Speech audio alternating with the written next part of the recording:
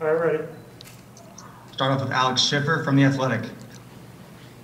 Hey, Blake, I think you guys had 7 different players with multiple assists tonight. Just given James being out and his impact on the playmaking, just what'd you make of the way you guys were able to create for each other by committee? I thought we did a good job. I mean, that initial, I don't know, for lack of a better word, shock of him kind of being out so quickly. I thought we kept our head, we kept our head above water.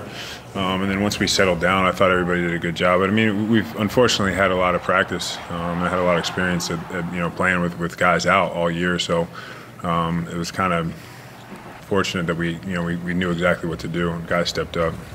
To follow up real quick, were you able to see what happened to James? No, I didn't really see it at all. I didn't see it at all. Malik Andrews, ESPN.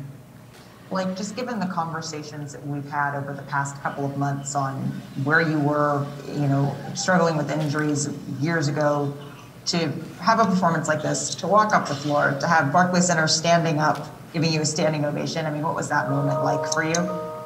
It felt good. I mean, I've sort of talked about it, but for 2 years, I kind of I didn't hear much positivity, and probably rightfully so, but. It's pretty crazy how quickly, it happens. So I'm just thankful for, this chance and the opportunity. Greg Logan with Newsday. Blake, when James goes out like that, do you think to yourself, okay, somebody has to step up right here, and did you kind of take it upon yourself consciously to make that kind of effort? Yeah. I mean, anytime we lose a player, somebody has to step up. But it was collective. We said that in the huddle. We'll be all right. We got to step up, everybody. So I had a feeling coming in this series a little different than last series. The different defensive schemes and a little bit more opportunity. Obviously, a bigger team, so playing a little bit more minutes. So everybody puts in the work every single day. Everybody stays ready. Everybody that played tonight had a pretty big impact. So, I'm proud of everybody. Brian Lewis, New York Post. Hey, Blake, this is twofold. One, I'm curious, what was your impression of your defense, particularly your guys' perimeter defense, holding them to 6 for 30? And on the other end, Boston obviously switched everything.